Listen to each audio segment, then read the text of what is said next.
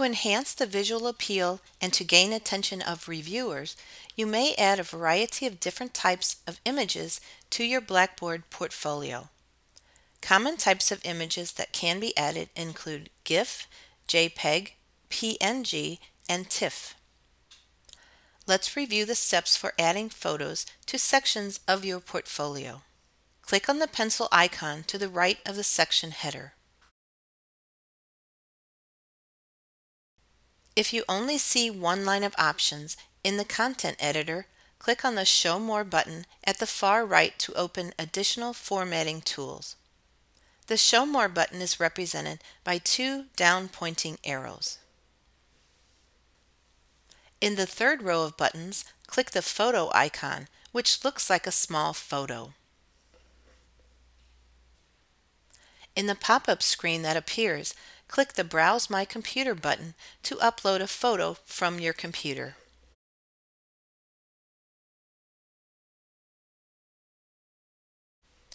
Type in a short description in the image description box and type in a title to ensure that your image is accessible to users with visual impairments who use a screen reader.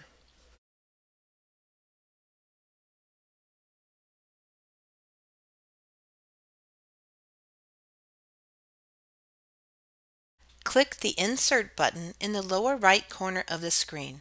You will see the image load in the Content Editor box on the screen.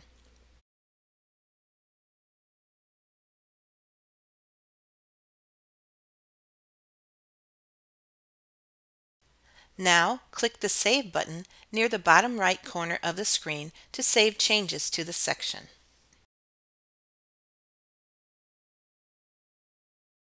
It is a good idea to click the Done Editing button to save changes to the portfolio before continuing to edit.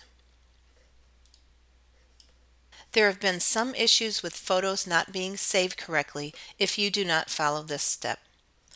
Great job! Now you know the steps for adding photos to your portfolio.